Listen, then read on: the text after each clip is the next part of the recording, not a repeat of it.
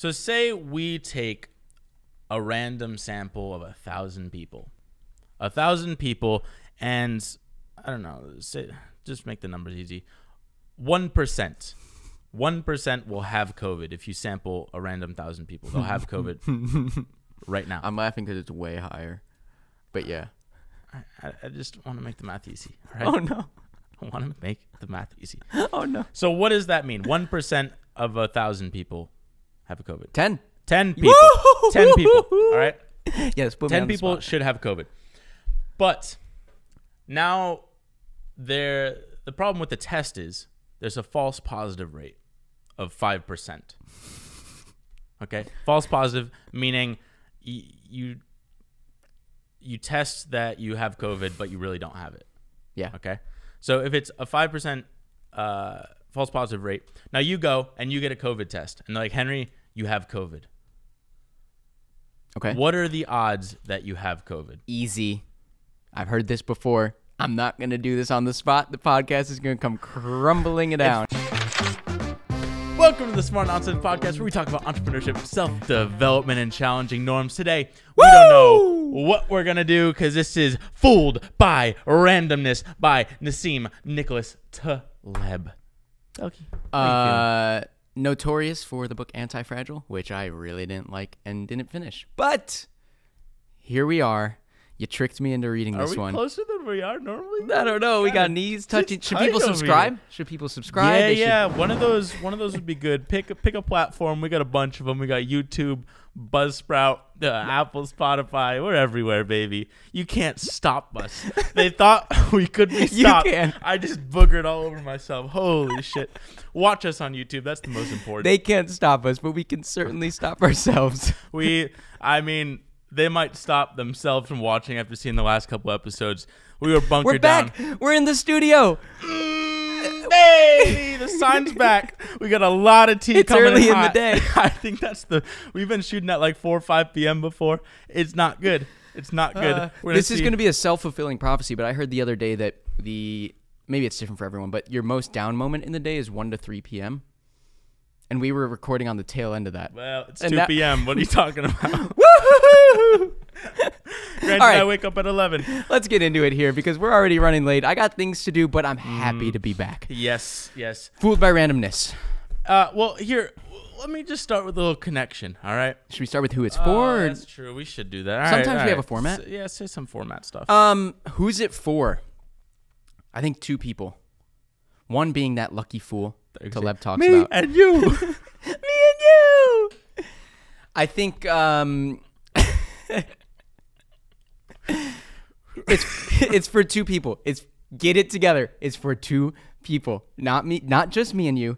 Taleb talks about the lucky fools, the people that just kind of leave things to variance and get really lucky and then claim that the byproduct of their luckiness was their own doing.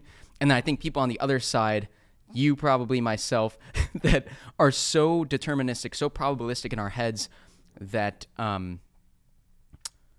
we're very skeptical about a lot of the processes that happen in the world. I think that's a good thing to be skeptical about, but it's a double-edged sword. Yeah. Being too skeptical. See, here's the thing. I thought you were going to say 2 people. You were like, this book is for Nero and Steve. I don't know who Nero and Steve are. Oh, my God. It's like half the book is about Nero and Steve. All right. And Kahneman. Well, the idea, I guess we start the book. It goes all over the place. Let me just make something really clear. When I listen to these books and we do them in like 2 hours, Nero and Steve is... No, well, yeah. I If don't you ever know. Listen to Tell me what they were talking about on Nero and Steve, and I'm with you, but names, not They're the not gonna do neighbors. it. They're the neighbors, and Nero's the one that's just, he's playing it safe. They're both traders, and Nero's just taking the conservative approach where he's making his money. He's not making crazy money, but he's limiting the downside risk. Whereas you get people like Steve, and Steve's got the 2 Ferraris in the garage. He's got the smoking hot wife going out crazy places they can't even pronounce. And he just like big dicks Nero. And Nero's feeling all self-conscious. His wife's like, why are we poor? But then Steve, who had $100 million overnight, goes bankrupt because of this Black Swan event. Blow up. Yeah, just blows up. And so the book, a lot of it traces back to this game of Russian roulette. And basically, like, you can win big, but what they don't know is that they're playing Russian roulette every time that they're risking all of this. So that's what happened with Steve. That's what happens with a lot of people. And they just end up disappearing, and you never hear of them again. This little survivorship bias. So all the Steves, they just crush it for a little bit, but then they're gone because they're basically just playing the Russian roulette game after game after game. But there's so many chambers. It's not just like 6 chambers that they forget, and then they kill Monte themselves. Carlo. Hey, here's what I thought was really interesting. I love when we just Hey, buzzwords. this is the word. No, one thing I think is interesting. Didn't know Nero and Steve, but we just explained the same 2 types of people. So maybe I learned something.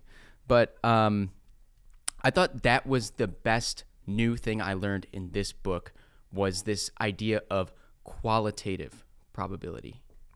The notion that we've talked about that Russian roulette experiment on here before. You hear me? I'm coming in making sure we're recording. Can you hear me in your car? I get nervous. You don't know if we're recording. What was I saying? Qualitative. Yeah, so the Russian roulette, which we talked about here before, right? Like you could run that simulation on one person. Basically, give them $10 million, tell them to play Russian roulette. Some people are going to get lucky and get the $10 million. But if that person keeps playing, they're not going to live for 10 or 20 years. Like their head's going to get blown off. Now let thousands of people play that game of Russian roulette, and a whole bunch of people are going to win. And they're going to survive. And they're going to thrive. And they're going to be 10 millionaires. And those are the ones you hear about. That's the survivorship. That was brilliant. And that's who we worship. And then we attribute all this stuff. Like they talk about the millionaire next door, which I read that book a while back. And it's like, oh, these are all the traits. Like they're incredibly hardworking and they're risk taking and they're whatever, adventurous, frugal, whatever it is. But then you're like, well, who else is risk taking? Probably the failures that blow up. Like they're kind of, there's a lot of this correlation causation stuff, and then this like survivorship bias of like, oh, now we're gonna worship. I was just listening to a podcast about this. They're like, we worship, say, Steve Jobs, but who's to say he's the reason that Apple's that way? What if it was just like Apple's this beast and he was just along for the ride? So actually, we're there's so much here. Like there's no real organization, but basically like think of it like a bunch of monkeys, right? And the monkeys, their thing is like typing the Iliad. If you have enough monkeys out there just typing away, like billions and billions of monkeys, eventually one of them is going to accidentally stumble upon the complete Iliad. Or name your favorite, Fooled by Randomness. They'd just by write typing random letters. Right. But that's not really that impressive just because there's so many monkeys out there. So you wouldn't be like, oh, this monkey that just wrote the Iliad, he's got something special. Like, let's look. Oh, what did he do this morning? Oh, he woke up and ate 2 bananas? Oh, everyone's got to eat 2 bananas to write the Iliad. But then you're like, well, if you took that same monkey and told him to write the Odyssey, there's no fucking way he'd do that. Gibberish tomorrow. Whereas if you had just 5 monkeys and one of them wrote the Iliad, you'd be like, oh, shit. Maybe this monkey's onto something. And then he could actually write the Odyssey. So that's kind of the whole idea is like Nassim doesn't automatically put a Warren Buffett on a pedestal because everyone and their mother is investing. Yep. And then only the survivors are going to show up. The rest just disappear. And he says it really nicely in one point. It's like hard work, skills, and labor can get you to like averageness and or middle earning, whatever. Highly successful, wildly successful, high earning, all described by variance. That's it. Yeah, I mean, I've heard Warren Buffett, I forget which, I think it was his letter to shareholders, where he said, like, this is why I'm not random, because he could predict who would be another successful investor based on certain traits of value investing. Right, so Warren Buffett actually just has, like, supernatural judgment, right? But then there's 8,000 people, or is it the same kind of thing with Warren Buffett where, like, we're trying to, like the monkeys, we're like, oh, he woke up today and you hear it all the time. It's like he eats a cheeseburger and a Diet Coke every meal or for lunch or whatever. Yeah, people, I mean, they just rationalize the shit out of anything. But I think that's the one counter argument. Whereas, like, you take, I don't know, some other random rich person, and then you tell them, hey, predict the next few rich people. They probably couldn't do it because whatever traits they look up to aren't real. Mm-hmm. So there's just a lot of that. A lot of people just got to realize we're all playing Russian roulette, or like Oh, take it to this little example. You know, I think it mentioned in the book, but I've heard this before, where it's illegal to send out, say, like The lottery mail. yeah, the lottery mail with like sports games. Oh, tomorrow the Patriots are gonna win, and then you send it out, and half the people get Patriots, half the people get the Packers, and then guess what? Now you just say the Patriots actually won. Now to the Patriot winners, you send another mail, and it's like, oh, this game, Green Bay is gonna beat the Buccaneers, and then Green Bay wins, and then you just send it to that people, and you keep whittling it down until you have like, say you start with 1 million people, you have like 100 people, and they're like, wow, they bet correctly in the last 10 or whatever it is, and now they believe you're some sort of god, and you scam them for a lot of money. So that's illegal, but that's basically what the market is doing. That's what the world is doing every day with all these people playing at once, and just like right. So that's a survivorship scheme. Yeah. Your letters that are correct are surviving, and all the ones that were wrong in that chain mail scheme get thrown out. Yeah. That's a nice way to the other way I like to think about it, they talked about Monte Carlo, which I like because he admitted how like brute force it is, and mathematicians hate it. But he likened all these events, what are they called? Sample paths, right? So, and there's like infinite sample paths for anything, but one that I thought was nice was you go into a casino. One sample with $1,000. One sample path shows you walking out of that casino with $1.5 million, and the other is you walking to the taxi broke. Yeah. And so they use these Monte Carlo simulations to just predict by brute force all of the possible paths that can happen in any given event, and then. Well, you look at take some. They talk about like the rich dentist. Yeah. And they're like. The variance for a dentist is like 100K to like 500K. And so if you're in that, you could be neighbors with someone that just won the lottery and now they're living in this beautiful neighborhood. But would you rather be the dentist who's gonna, in most outcomes, be in that neighborhood versus like the random lottery winner, like you and your little scratch offs, right? That suddenly strikes big on $500,000. Because the dentist profession is non-random. It's like. It's the same every day. It's the same for every dentist, more or less, painting with a broad brush. But then, so yeah, their average salary is often very similar. Now you look at entrepreneurs and options traders, investors, very random profession, and you get this high variance, where basically variance, or noise, he even said at one point, describes everything. Noise outcomes were like 1,000 parts noise to 1 part productivity. I remember hearing. Oh, we get it. There's so many little snippets that I apply to my daily life. Like, okay, it just doesn't matter. Flip the a noise coin. Versus actual signal.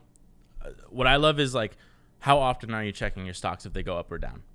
Okay, you have the option of checking every second, like literally every second of the day, every minute, every hour, every day, every week, every month, every year. So, if you say there's like a, 90% chance that it's, I forget the exact stats. I wish I wrote it down. But, here it is. I did write it down. Okay, 93% chance at the end of the year. So if you just check it once, 93% chance it's going to be up. But if you check it at the end of the first month or any month, there's a 67% chance it's up. So you're like, already you go from like pretty much every time you're going to be happy to now it's just like 2/3 of the time. But if you go all the way down to like every single second, you're basically checking it around the clock. There's pretty much a 50.02% chance. Wait, I missed it. Sorry, I yelled. What Which percent? a lot of people do. 50.02% chance that it's going to be positive anytime you check, like going up or down. So you think the people that check every single hour or day, like they're just subjecting themselves to all these little like, oh, fuck, I'm down. Oh, fuck, it just went down. Oh, fuck, it just went down. When realistically, it's torture. It's subjecting yourself to torture. It's crazy. Yeah. So he's like, this makes no sense. You're literally getting all noise because there's so much variance in the market that it just doesn't make sense to look at these signals because they're not signals. Let's stay on stock market. Wow, we're on it today. A really interesting one is this idea of abstractness versus specific events. And one that I thought was really interesting is I believe he said the 18 months prior to the attacks on 9/11 in the stock market were more volatile than the 18 months after the events of 9/11. But we only ever hear about how volatile and how much variance there was after the attacks because it was a specific event we could point to. And it's just like, that's what kind of drives me crazy, is when people take, it's a lot of news media and like, oh, here we go again. It's a word that starts with E, he says.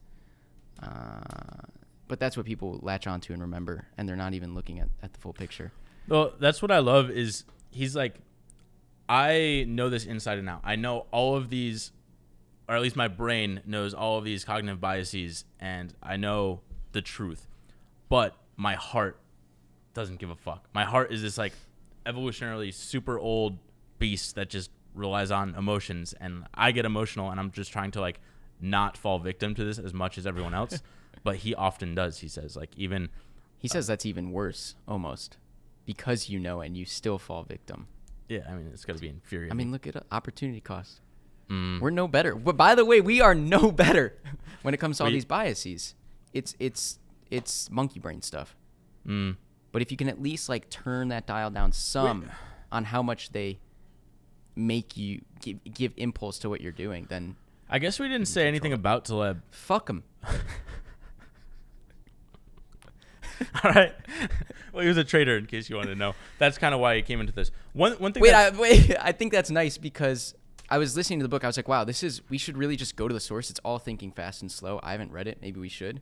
But I thought he puts a nice options trading spin on it in terms of hedging. And like you said, hedging with knowing downside. Yeah, he's like, I mean, I'll tell people all my secrets, and they're still just fucking animals. Then I make killings off of them, like an absurd amount of money. So it's like, people are just, this is human nature, and we can't really avoid it. But it's good to be cognizant of it. And so he just shits on people all the time. Like economists, he's like, this is pseudoscience. He hates people that talk on television. One cool one, that's this idea. People don't really understand magnitude. So, for example, he went to speak, and someone in the audience asked him like, "Oh, Nassim, are you bullish or bearish on the market?" And bullish means you think it's gonna go up. Bearish is gonna go down. And he's like, "Oh, I'm bullish." And like, well, if you're bullish, why did you just say yesterday that you have all these puts? Like you're basically betting against the market. You're gonna bet that it's gonna go down. It was like, yeah, I think the majority of the time it is gonna go up. But when it goes down, it's going to be so significant, it's going to crater that I'm going to make money. And so he's just like, basically the trader is taking all these little losses for the black swan event where it goes down and the magnitude is so big that he makes a killing. So people can't really understand that. If you think the market's going up, why would you say it's going to go down? But you need to understand that magnitude factors in. And so it's kind of like, I think they say people are used to the symmetric risk, where it's like there's equal probabilities. Mm-hmm. It's like that beautiful, what is that called? Bell curve. Bell curve. But like the wall. The wall. That's stupid fucking show. Great I show. hate that. But like these long tail events, he talks about them. There's like very major catastrophes could happen. And they do. Like that's a fact of the matter. And a lot of people don't realize it. I saw like 4 crashes on my way over here today. But like improbable things happen all the time. He shits on I think it was like the Black-Scholes model. I don't know if you ever got into that in economics. Black-Scholes? Maybe it was just like the higher up classes, but really, I never understood it. But it was something to like measure risk or whatever. And so they tried to kind of put their own skin in the game and created their own hedge fund or something like that. And they just got wiped out by the market. And keep in mind, these people won a Nobel Prize for their model. And they get wiped out by the market, and they're like, oh, it was like a 10 sigma event, as in the history of the universe, it never should have happened. Like several universe histories for it to happen. And it seems like, so you're telling me that we're going to trust you that your model was right and it was this event that should have never happened, versus you're just a moron that got it wrong. And it happened. And it was a lot more likely than you thought. And it's like people just worship them. You said they won a Nobel Prize for that? Yeah, well, not necessarily for like for something. For their risk evaluation model, whatever. The smartest PhDs in the field. Yeah. So that's the thing. He brings up like people make these errors all the time, often like stats people more than anyone else. Well, and he says science, great. Scientists, not so great. Right? For that same reason. They're human beings. They may be assured of all these biases. That doesn't mean they're not applying them to their work. Doubly so, scientists are the ones that are so hard-headed, he says, that they've made it into that profession in the first place.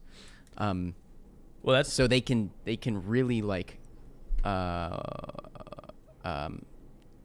confirm, right? They can confirm themselves into their own findings.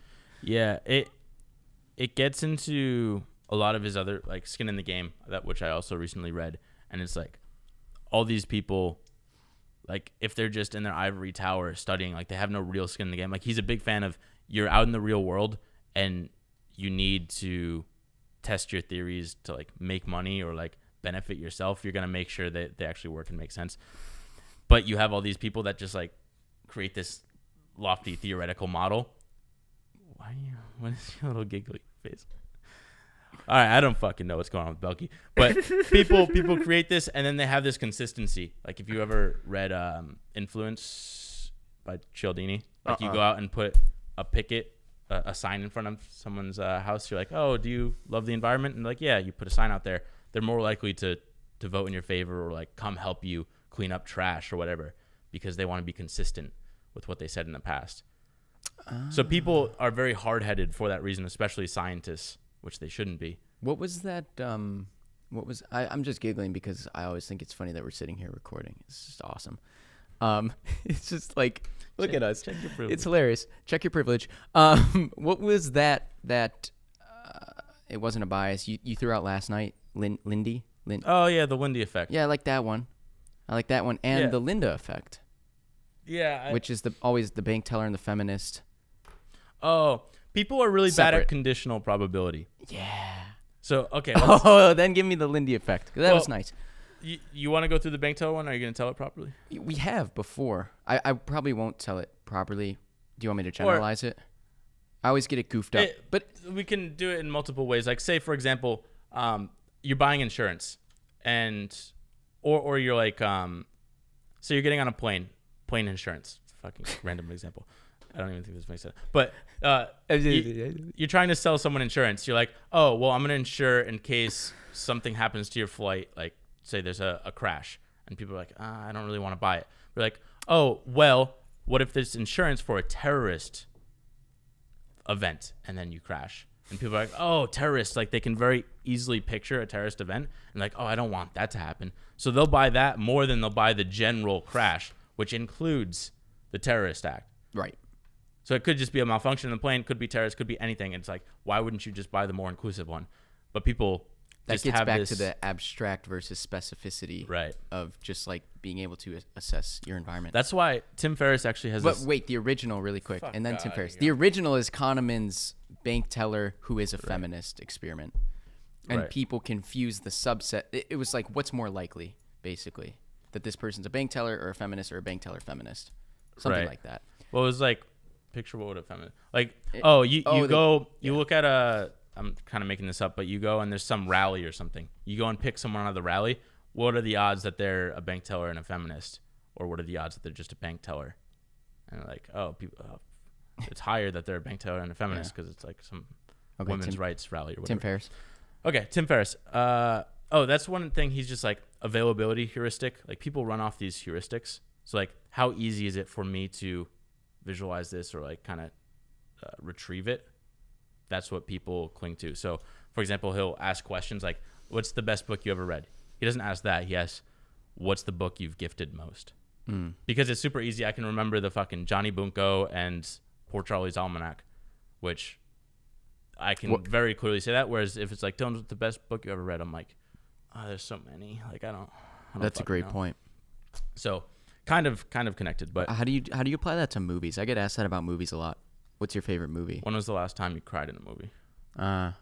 Like, so, I don't know. I just kind of made that up. But Yeah. like something that's easier to picture. Or like last time you laughed, or like, I don't know, whatever you want to say. Same thing with conditional probabilities in age. Oh, you want to go? Well, that one's cool. The lifespan. Yeah, is like, like he was watching TV one day, and the person was like, well, the average person lives to the age of 85. So if you are 75, you have 10 years left to live, and this is how you prepare. And they gave them all this financial advice. And it's like, no, you got to understand conditional probability. Yeah, if at birth, the average age is 85. But if you already made it to 75, that means a lot of people died earlier on. Like, we know people that just haven't made it that long.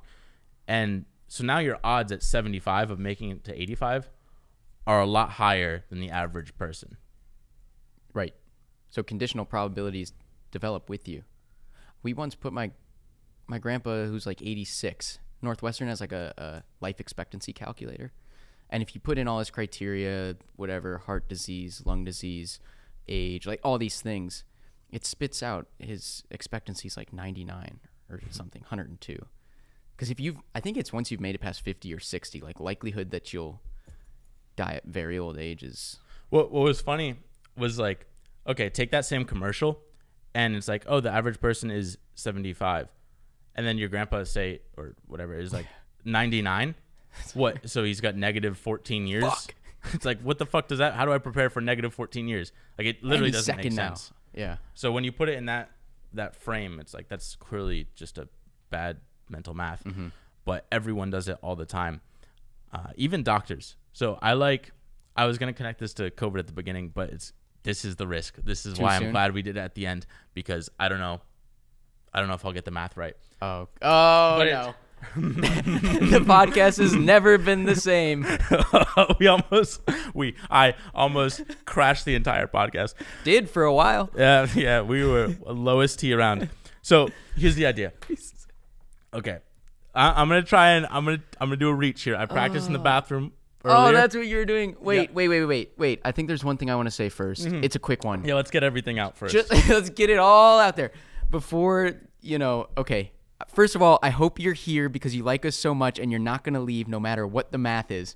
But I just like that this notion, maybe this is where you're going, but the idea of framing things differently because people are loss averse. So look at a steak, right? We want to report that it's 75% fat free instead of 25% fat.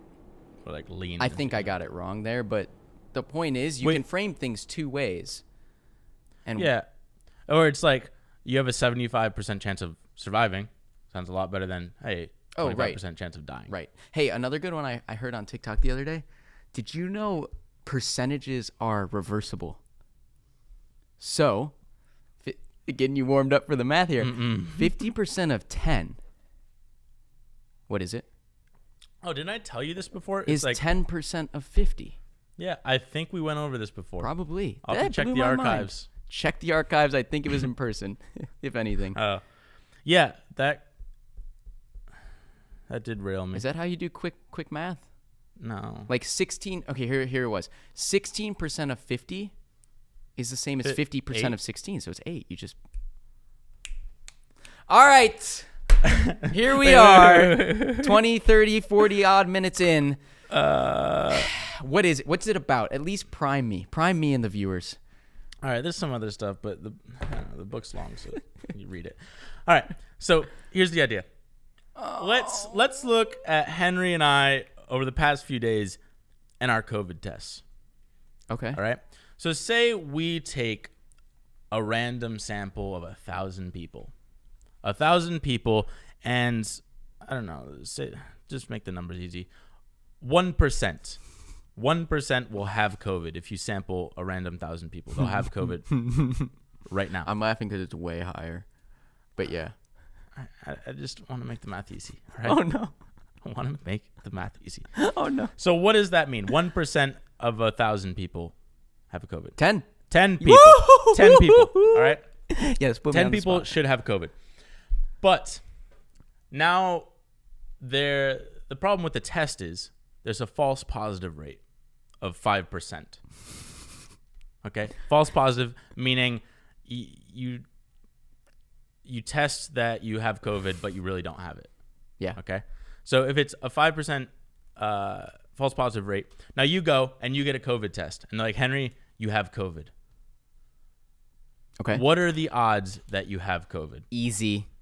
I've heard this before. I'm not going to do this on the spot. The podcast is going to come crumbling it down. It's funny because literally this exact example with different setup was in the book.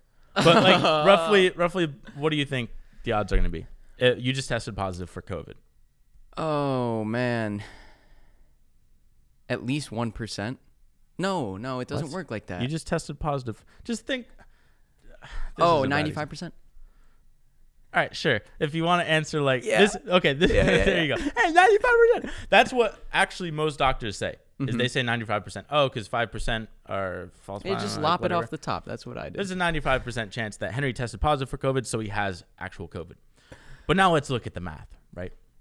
And this is where it's going to get dicey.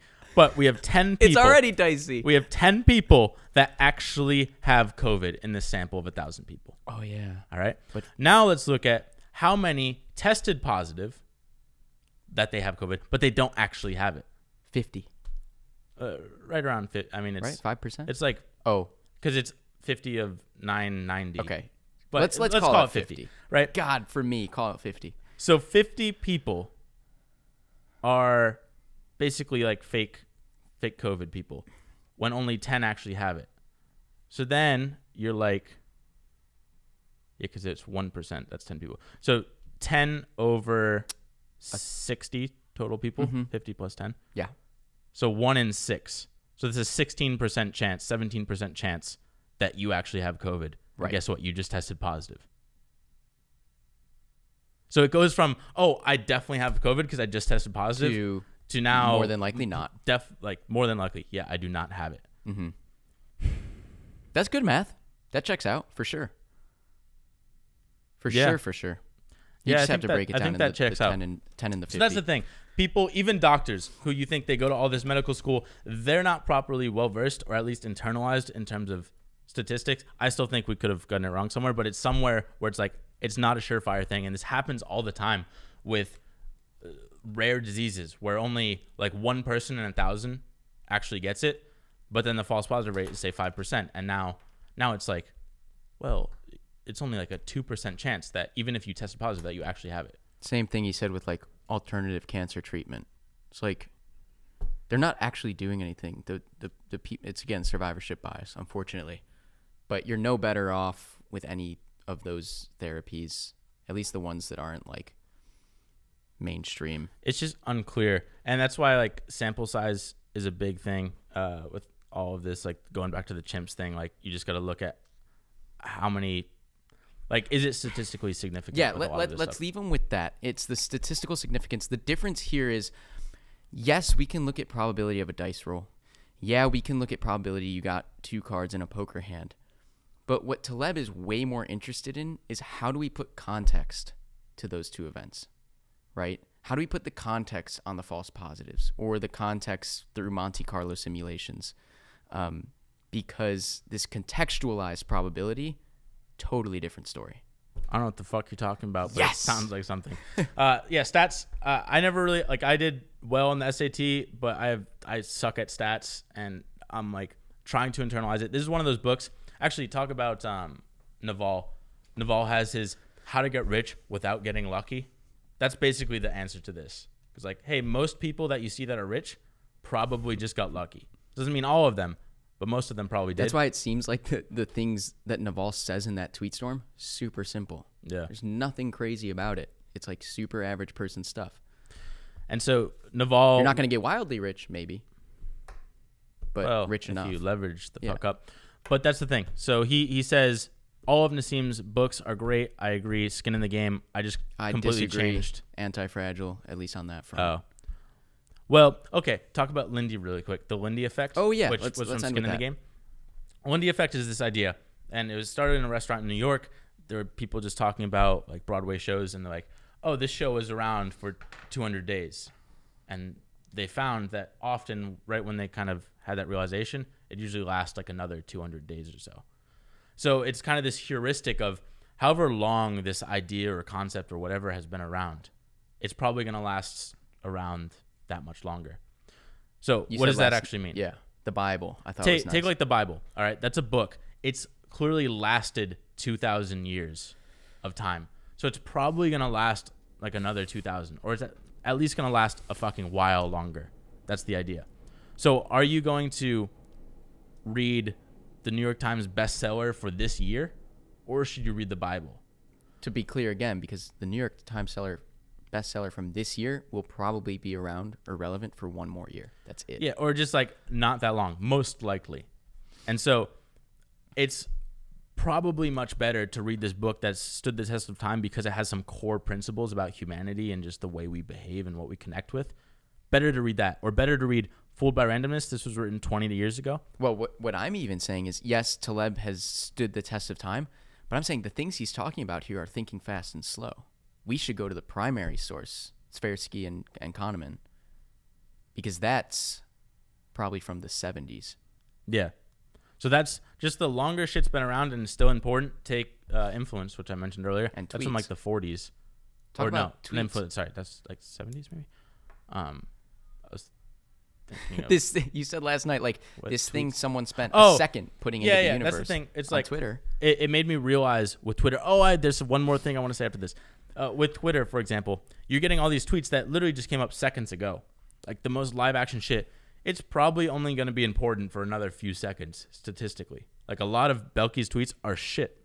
No one's ever going to see them again. 1 second up, 1 second gone. Maybe once in a while there's going to be a good one and it'll last a little bit longer, but it just confirms this idea like it's probably not the most important thing to read. It's better to read an old book. Like I'm just starting to read a lot of old shit now for because different that's reasons. What everyone is saying. The principles are there. Right. You had one more thing. The last thing kind of goes back to checking the stock ticker. Like what really sinks home for me because this happens all the time. Sinks. Oh my god. Hits home. It sinks in. That's good. I don't even know sinks what the fuck in, it's. Hits home. Grinds my gears. Different one. But what do you want? What idiom do you want today, Dylan? All right. Sinks home. Sink us home. Loose lips sink ships. All right. So take messaging. All right. You got the loosest lips. Frequent. Look at those. Look at my blueberry lips.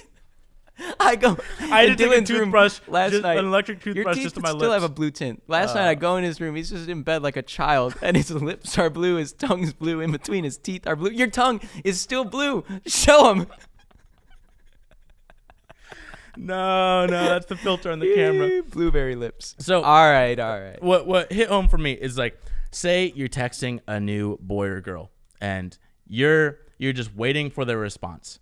Well, in any moment, you could either check it. This is everything that sinks home for you. It all sinks home when you bring it to dating. So you could either get this whole fucking COVID scare that we've had. I had to cancel. We can't talk about it yet. Yeah, true. Okay. We can't talk about it. I don't want to talk about any of that. Okay, because people listen to this. Okay, so just say you're gonna check it at any moment. It's either did they respond or did they not, and most likely they're not gonna have responded. Like Why? you can, like in any single moment, like the more time. Isn't it 50-50 at the 1 second timeline? I guess maybe it doesn't apply there. I don't know. Maybe it's not the perfect analogy, but it sinks in because like if I check at the end of today, so give it like 24 hours, there's probably going to be a response there, or at least a lot more likely.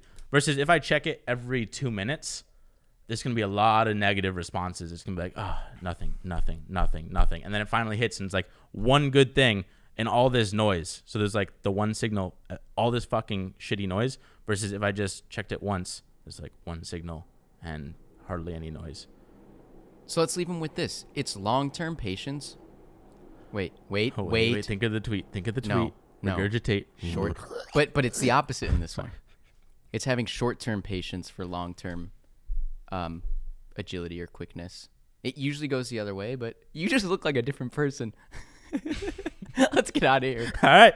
That was Fooled by Randomness by Nassim Nicholas Taleb, a baller on a budget. Still don't know who he is. All right. Wrote this book. So read it, I guess. We're doing a book club on it, actually. So this was preparation for a friend's book club. Who knows? Maybe we'll do another version. That doesn't seem fair. We've practiced. I know, we're gonna roast them, and we got another 2 weeks. They can't even read this. We read this in a day. All right. Woo! All right, we're back, baby. We're back. No, we're signing off. It's over.